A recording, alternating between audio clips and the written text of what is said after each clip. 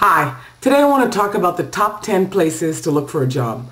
Much of the list is going to be a reminder. Hopefully you'll get a couple of new pointers in the list. The first place is start with a recruiter. It can be a recruiter that is specialized or a generalist. Try specialized. So someone who's either specialized in your industry or someone is specialized in your job type. How about going back to school? Many university career centers will still offer you assistance and have lots of interesting jobs up to 5 years past your graduation.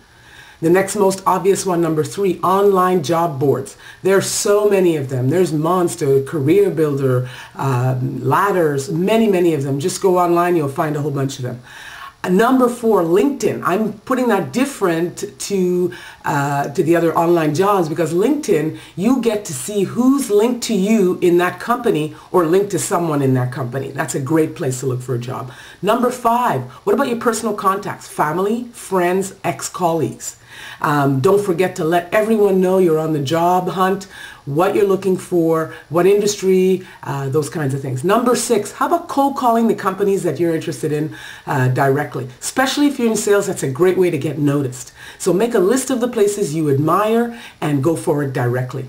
Number 7, if you can post your resume online. Obviously, try and keep away a lot of personal information like your address, but make sure you have your telephone number and your email address so they can contact you if they do have a job.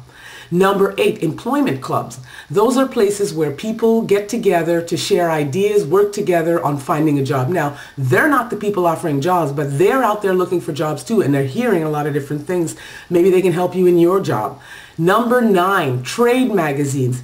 Example, you work in the aerospace industry. What are the magazines that people in that industry, where do they advertise? Many of them will advertise jobs in trade magazines because they're looking for someone from that industry. And number 10, let's not forget good old-fashioned newspapers. Hopefully I've given you a list where you can start working on all 10 things at the same time. If you do it all concurrently, you should find some very interesting prospects. I'm Dawn Williams from Sirius Personnel. I can be reached on LinkedIn and on Twitter. Happy selling.